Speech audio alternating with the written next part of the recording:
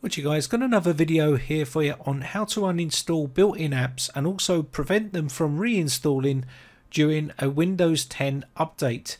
Now this is quite a common problem, and a lot of people want to remove apps and keep them removed and stop them reinstalling once and for all, and I'm going to show you how to do it in this video. Now if you're a Windows 10 home user, you want to go to Start, Settings, and you'll see here this is your settings pane. Inside here you need to go to your app section, and you're going to need to remove all of the apps from the computer before you can prevent them from being reinstalled. This is where your apps and your features are going to be, inside apps and features section, and you can see we have Candy Crush and a bunch of other apps inside here. Just remove all of the apps that you don't want to install. Now you may see there's some that are grayed out, and these will need to be removed in PowerShell, and I'll show you how to do that in a second. But first let's just remove one more here inside here by using the uninstall method here.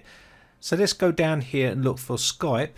This will allow us to uninstall it from here, and you can see how quick and easy it is to uninstall from here.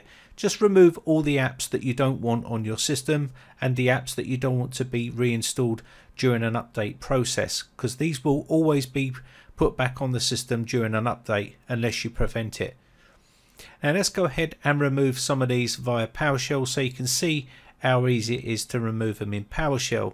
Now we'll leave a list of these for you so you can just copy and paste these. You can find more commands online to remove some of the ones that you don't want on here as well if they're not listed here, but it's pretty straightforward and easy to do.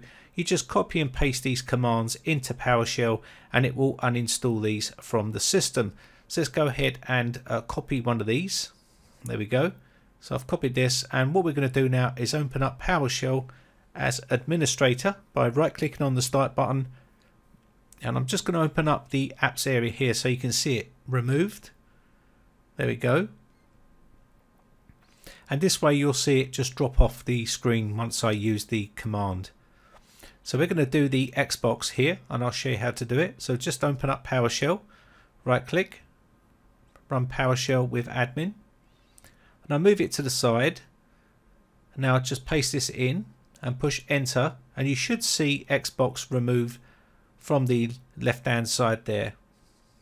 There we go, and that's now been removed. And you can do this for all of the apps that you don't want on the system. Okay, now I'm not going to bore you and show you every single one of them being removed. I'll do that off camera, but here we have the registry file which you can use to run on your system, and this will prevent them from being reinstalled during an update process.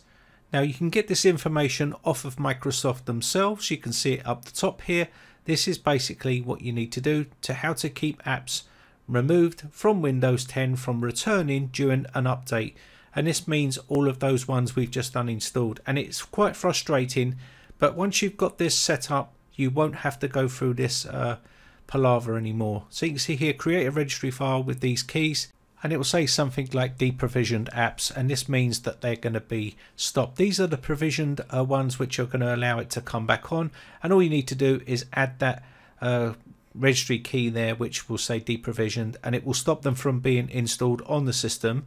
And I'll show you how to do that. This is the code here, and you can add this to your list, and there's a big list of them on Microsoft's website which you can just copy and paste into a registry file, and I'll show you how to quickly create that right now. I've already done it here.